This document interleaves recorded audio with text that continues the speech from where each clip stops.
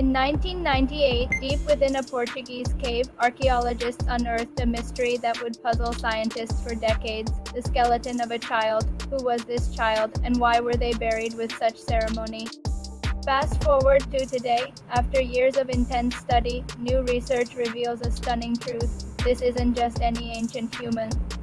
Known as the Lepido Child, this individual lived 28,000 years ago and was a hybrid, a mix of Neanderthal and modern Homo sapiens. Imagine that.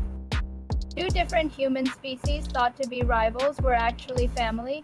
The child's skeleton tells the story: a strong Neanderthal-like jaw and short limbs combined with a distinctly modern rounded skull. It's a perfect blend of ancient and new.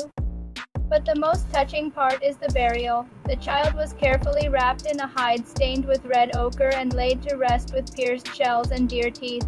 This wasn't just a burial. It was a ritual filled with love and respect, showing that our ancestors had complex spiritual beliefs.